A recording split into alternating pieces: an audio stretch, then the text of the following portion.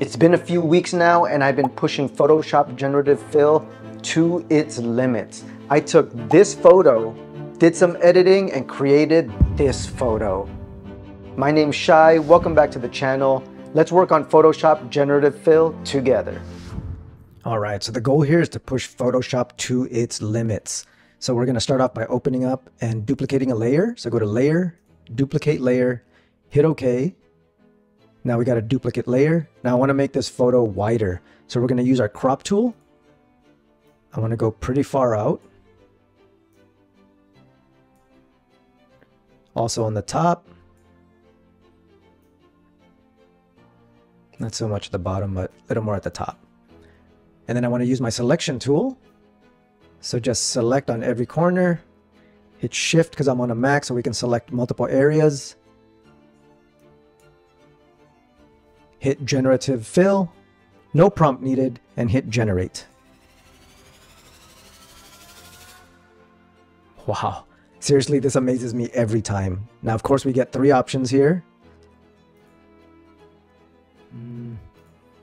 I like that first one. So now let's have a little fun and add some objects here. So I'm going to use my lasso tool. Let's add a scary robot here. Hit Generative Fill. Scary robot, hit Generate. That's interesting. Now, if you don't like it, you can go in the prompt here and retype it. Let's try cyborg and hit Generate again.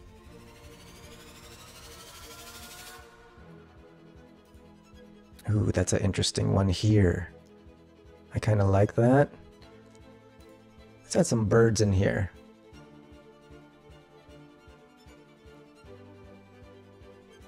So maybe hit Generative Fill.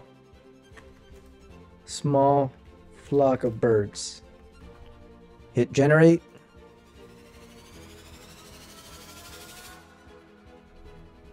Get some options here. Maybe that first one. All right. Now let's add maybe a reflective puddle here on the robot's feet. Let's see what comes up. Hit Generative Fill. Reflective puddle. Hit Generate.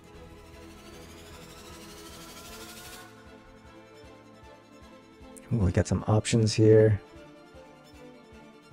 Oh, that's kind of interesting right there.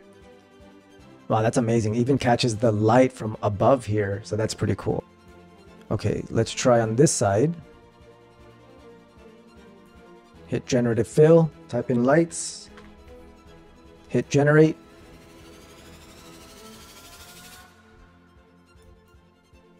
Let's use that first one there. Okay, let's try. Maybe let's put a guy here on the corner. Generative Fill. Let's type in tall man. Generate. Not too tall, but it looks like he's waving down a cab, so let's use that and maybe put in another robot here to make it interesting. Hit Generative Fill, robot, generates.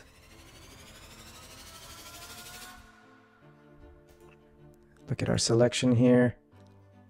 Let's use that one. And let's do one last thing here. Let's change her hair color. Let's see if we can make it look decent. So I'm just going to trace around. Hit Generative Fill. Let's type in purple hair.